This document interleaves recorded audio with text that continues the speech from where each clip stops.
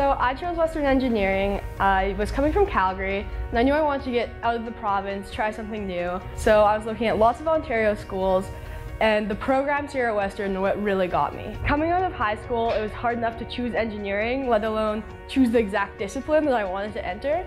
So I really liked the idea of sort of testing my waters here and getting an idea of what engineering really was about before choosing pretty much the career path I wanted to pursue. I also really liked the dual degrees that were offered here.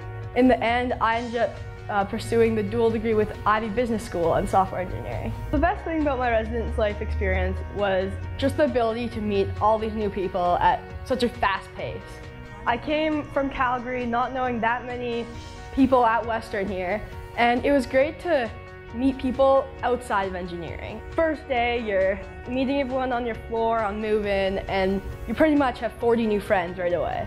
It's also great because you get to meet people outside of engineering.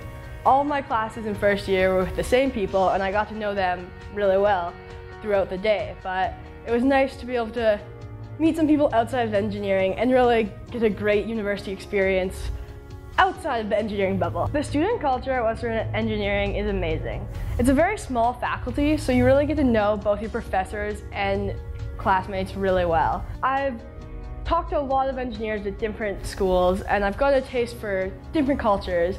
And what's great about Western is there's always people that you can go to for help, and everyone's there to help you. There's not this overly competitive feeling where people are fighting for the best grade. So it's really a community feeling, and you know you can always go for help from your classmates that are struggling through the same thing, or if you need help beyond that, your professors always have an open door.